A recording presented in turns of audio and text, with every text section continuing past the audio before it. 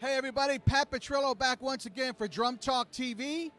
And I'm here at the 2019 NAMM Show, and I'm now here at the Conselmer booth to check out the Ludwig marching percussion. I'm here with David Nelson. How you doing? I'm doing great. Thanks for having me. Yes, fantastic. Ludwig back on the scene with great marching percussion the past year or so, year or two. And David's going to give us a little overview of the marching snares configuration. Marching bass drums, something near and dear to my heart. So what do we got going on the snares? All right, so right here we have our marching snare drums. We have two versions here. These are wrapped with wonderful onto slips. The shell construction is a 8-ply North American maple. We use lightweight aluminum hardware to keep the weight down. We also use a 5-ply, 1.5-inch reinforcement wood maple hoop on the bottom to just give that bottom snare bed an awesome sound and awesome reinforcement.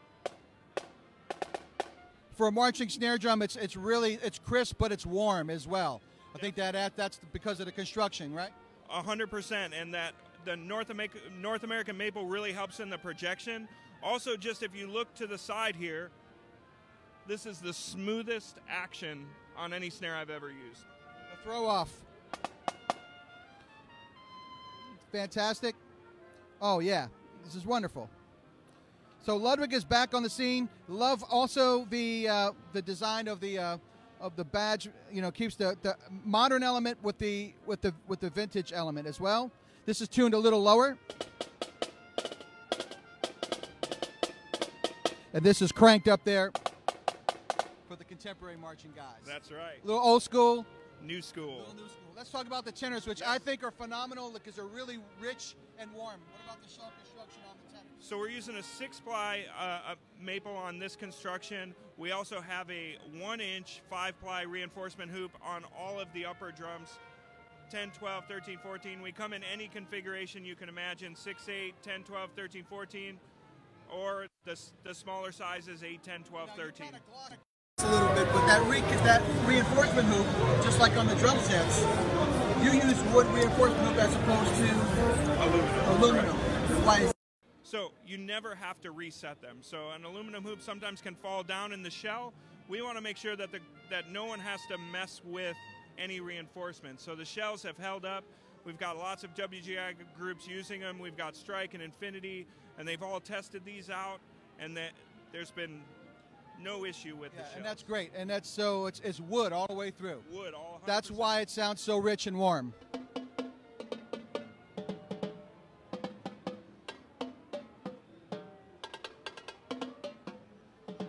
Awesome, fantastic. And in terms of the carriers? So we're using all Randall May equipment. So we have both the Randall May tubular and the ABS hardware, as well as all the wonderful stands that come from Randall May. Randall May, great stuff. And bass drums. And also, in terms of weight, from what I understand, your bass drums are probably the lightest in the industry right now? From anyone that advertises their weights, our weights are the lightest that I've found from any comparisons. So anybody that picks up a 30, a 28 or a 30-inch drum, it's really a relief, to have that weight constriction taken off. Yeah, so what is the configuration? And, of course, 100% maple, and they are 6-ply drums? These are all 6-ply drums all the way from 16 down to 32. Any size, any shape that you want, Ludwig can do it. So phenomenal instruments. Let's talk a little bit about your timpani, and then we'll talk about the marimba and the way that's all set up. But the timpani here, the feet design, this is incredible. Can you explain this a little bit? Yeah, so obviously I've spent my whole life as a percussionist lifting from the struts, just like this, and moving them around. So having a permanent fixture at the bottom, but doing it with style, in a Ludwig style, yes. Right? This drum can move this direction, but you'll notice that there's little wheels that are set up perpendicular to the primary wheel. And so that these things, you can go side to side. That's ingenious. Yeah, that allows us full mobility. So the other thing I'll point out is just being able to... you can remove the wheels very easily. Yep, so if you have to get into a practice room, you can turn them on their side easy. You don't have to spend time trying to get those days in college, I remember lifting those things, moving the timpani, trying to get them through doors and all that. No tools. No tools. Unbelievable. Off and on. Only thing about that is, college kids, they can lose them too. All right, let's get over there.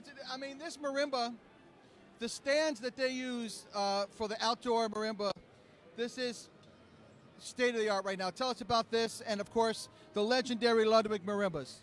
All right, so here these are all made in Elkhart, Indiana, at our Musser plant.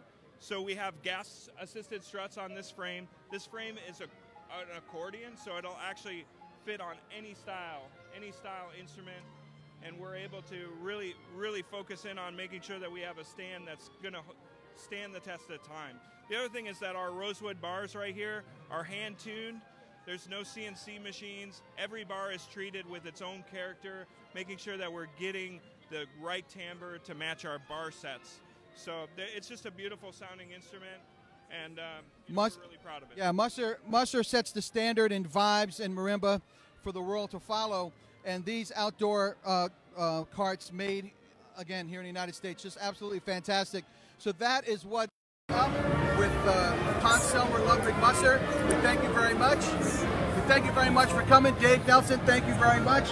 Appreciate it. Pat Petrillo here at the NAMM Show 2019, Drum Talk TV, and I'll be back in a little while.